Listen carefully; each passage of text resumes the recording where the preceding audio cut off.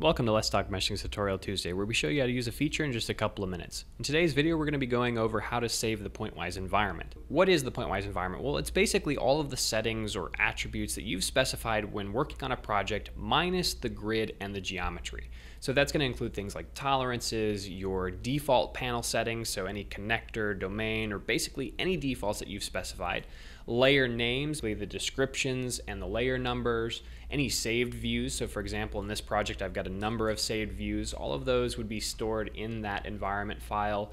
Any examine cuts that you've specified, grid type, T-Rex boundary conditions. If I select this and I go to grid T-Rex and we jump over to the boundary condition tab, you'll notice that there are a number of boundary condition names and types. That information would be stored. And then all of your CAE settings, the solver, the dimension, any boundary condition names and types that you've specified, or any volume conditions, all of that's going to be stored in this file.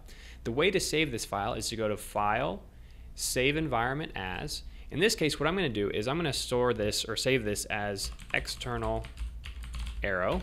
Let's say I'm working on a brand new project and it's going to be an external aerodynamics project. I've saved this environment. I want to use all the same settings. Well, I can start a new instance of Pointwise and just open that environment by going File, Open Environment.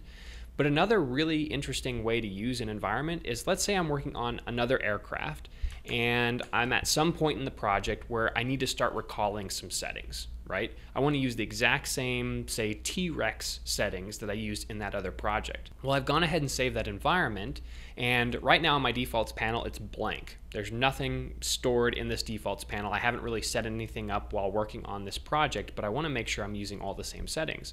Well, I'm going to go ahead and open that environment. I'm going to click Append. Let's select External Arrow.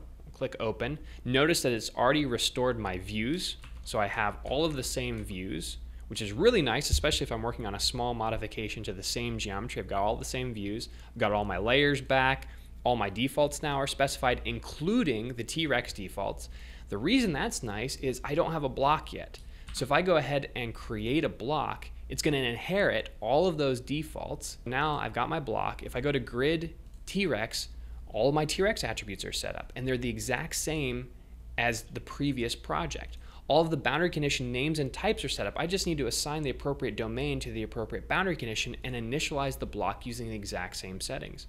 If I go to CAE boundary conditions, all my boundary condition names and types are here for the solver, and I just need to assign the appropriate domain to the boundary condition. If you like this video, be sure to click the thumbs up button and subscribe to our channel for more videos like this. And if you have any questions or comments, drop us a line down below or connect with us on Twitter, which is linked in the description. Thank you all and have a pleasant Tuesday.